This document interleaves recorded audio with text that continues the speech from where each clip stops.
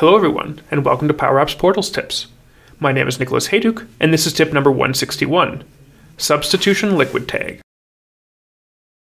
In the last tip, I covered output caching for the header and footer web templates. Output caching speeds up the portal by avoiding having to parse and render the header and footer for every request.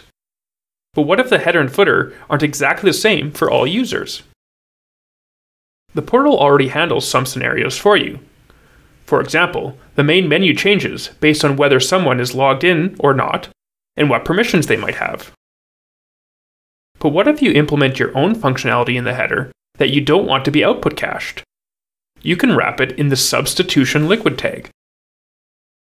The substitution liquid tag tells the portal not to output cache whatever is in it. So if you need something updated each time the page loads, put a substitution tag at the beginning and an end substitution tag at the end. Examples when this might be useful include a shopping cart area that shows how many products are in the cart, or a notifications area. But remember, this does impact performance, so only use when absolutely necessary.